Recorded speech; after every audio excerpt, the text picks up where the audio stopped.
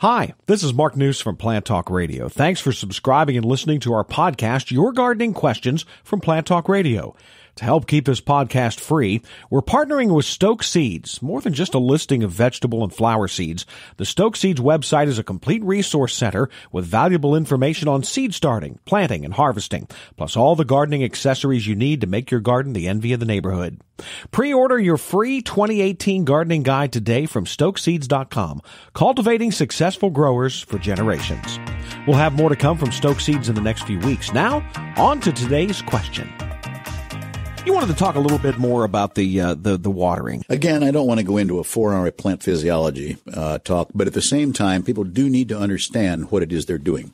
You have a plant that is either in dormancy or darn close to it. It is running on reduced light, so it doesn't need as much water, to put it that way. And then the other thing is water is always positive to a plant when using the right quantities and timing, but it can kill. And it is entirely possible the plant top is not growing heavily this time of year, that the roots can be almost literally drowned or at least killed back beyond a reasonable point. So it is that of watering. When you water, you should still be very sure the plant is moist.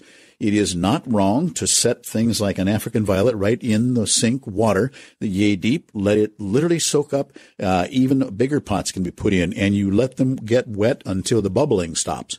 You know the air is going out of the soil. But instead of it being 5, 7, 10 days before you water again, it can be 10, 14, 21. So you have to learn that. And again, it's a matter of educating your knuckles and then paying attention to the fact that we're in our shorter days of light this time of year. So you just simply allow the plant to slow down. Its needs are down. And then for sure, no fertilizer on most normal things, at least, until way into late March when the day length is up and things are starting to grow again better. Thanks again for listening to the podcast. If you have a question for Fred, go ahead and email us, fred@planttalkradio.com. And for the best selection of vegetable, flower, and herb seeds available, go to www.stokeseeds.com. Pre-order your free 2018 gardening guide today from stokeseeds.com, cultivating successful growers for generations.